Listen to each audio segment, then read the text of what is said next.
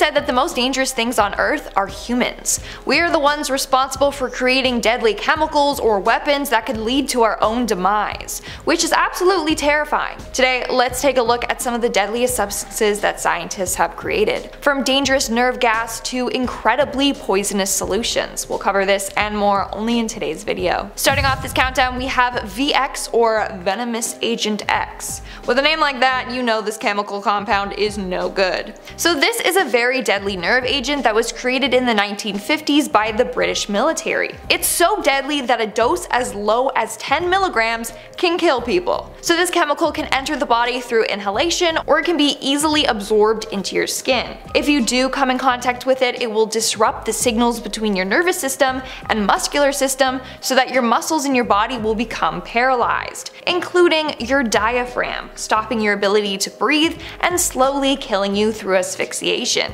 Does not sound like a pleasant way to go, that's for sure. In our ninth spot today we have botulinum toxin, and I apologize if I pronounce any of these really confusing chemical names, okay? Don't come for me, I'm trying. This is said to be one of the most dangerous chemicals in the world. In fact, it's the most lethal poison known to man. It's so toxic that 1 gram of this toxin can kill more than 1 million people. Yes, only 1 gram. That is insane. Basically, if you're exposed to it, then it will paralyze your muscles and can stop your heart and or respiratory system from working. Funnily enough, this chemical is used in Botox. Yes, they use it because of its ability to paralyze muscles. So it was first discovered back in 1895 by a Belgian professor. So he was the first to isolate the bacterium Clostridium botulinum. I mean, I am cheating here since this substance is produced naturally, but scientists did take that bacteria and then manipulate it and then had the idea to use it for Botox. In our 8th spot we have chlorine trifluoride. This substance was created in the 1930s by scientists Otto Ruff and H. Krug.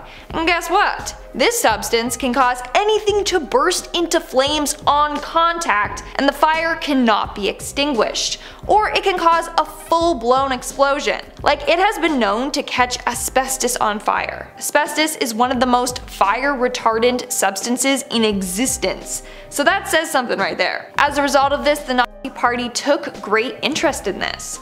They wanted to have their soldiers use it to melt through their enemies' bunkers. But after doing more tests on it, they found it to be very unstable and too much of a risk to take. They'd probably end up hurting themselves before hurting their enemies. Moving on to number 7, we have hydrofluoric acid. This next chemical was created by adding sulfuric acid to fluorite at a high temperature. It was discovered in 1771 by a Swedish pharmaceutical chemist, Carl Wilhelm Steele. He was doing tests on calcium fluoride and ended up creating this acid. This acid has been known to cause terrible burns if exposed to the skin. It literally will cause these burns in an instant. Not only that, but it's deadly if you inhale its vapors. This can irritate your respiratory system and can cause pulmonary edema. This is a condition caused by excess fluid in the lungs, which can lead to heart and breathing problems. Pulmonary edema can also be fatal. In our 6th spot we have Phosgene. This is another chemical said to be one of the most dangerous in the world. It was first created in 1811 by a German Jewish chemist named Fritz Haber. He was actually given the name the father of chemical warfare, and he's quite a controversial figure in history. That's because the creation of this led to the death of thousands during the world wars. A small concentration released into the air is enough to kill a person. So after immediate exposure, it will cause its victims to cough profusely. It will cause irritated watery eyes, blurred vision, irritation of the respiratory tract, and a burning sensation in the throat. After that, they might feel fine, but the next day they will die of choking from buildup of fluid in the lungs. We are now at our 5th and halfway mark with dimethyl cadmium. This is another one of the world's most toxic chemicals. It was created in 1917 near the end of the First War. A German chemist named Erich Krause was doing experiments on a number of chemicals and ended up creating dimethyl cadmium. This chemical is highly toxic and reactive. It's also very deadly. Inhaling only a few micrograms can lead to cadmium metal poisoning, which will then lead to death. It also has very damaging effects on one's liver and kidneys. Moving on at number 4, we have the Piranha Solution. With a name like that, you know it's gotta be scary.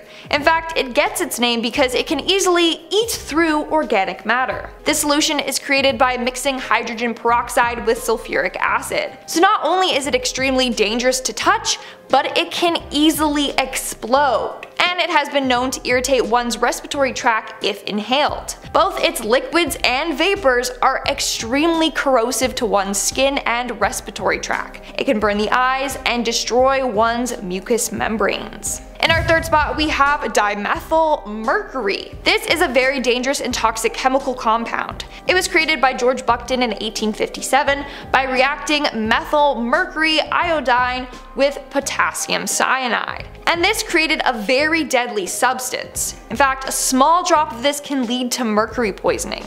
Take the case with chemist Karen Wetterhahn, for example.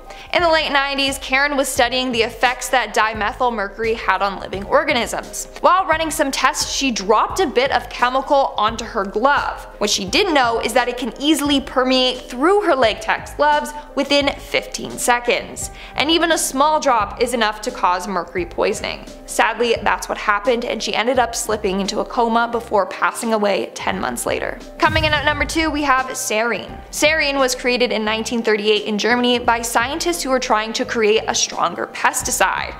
In the end, they created Sarin, a very toxic nerve gas that has the ability to kill people in minutes. During initial exposure, you might experience tremors or seizures. Then soon it will paralyze your lungs and body. It kills you through suffocation as your lungs become paralyzed. Then you'll lose control of your bodily functions, and you get it, it's not pretty. As a result, this is said to be a potential weapon of mass destruction. And over the years, the government has done some pretty nasty sarin gas experiments on people, like in 2013 with the attack on Syria that took the lives of more than 1,400 people. And in our number 1 spot today, we have Fluoroantimonic Acid. This is said to be the strongest acid in the world. To give you an example of how acidic it is 10 quadrillion times stronger than sulfuric acid. This acid can easily burn right through plastic and glass. If you touch it, well, it will melt the skin right off your bones. How fun is that? It was created by combining hydrogen fluoride with antimony pentafluoride, and I can't imagine how that went. Like, it can react violently to water. Heating it is dangerous and it can destroy beakers. Guess they discovered that out all through trial and error. Alright guys, that's all for today's video. If you want to see part 2, then you gotta let me know in the comments below and smash that like button. And now, speaking of comments, let's move on to our comment shoutout portion. I'll be shouting out comments from the video, top 10 bizarre hoaxes in history that turned out to be real. Alina Aju commented, claim your free ticket here. She commented this a bunch of times, so I'm assuming it's a bot. If not, can I have a ticket? To what? A movie? Sure, give it to me. Thank you. Simon says, oh that's a good one. Simon says off the Yard UK Get Fit, that's a really interesting name. He commented, glad you got over your cold, no more red nose. I was never sick. I just had a red nose, like it's cold outside. And my makeup came off. Yeah, anyway. Joanna Koyama commented, hey, where's Perry? Perry! Nice one. Alright guys, that's all the comments I'm shouting out for today's video. Make sure to comment something down below for a chance to be featured in my next comment shout out. And as always, don't forget to give this video a big thumbs up and subscribe to Most Amazing Top 10 for more amazing videos. I've been your host, Lindsay Ivan, and I'll see you when I see ya.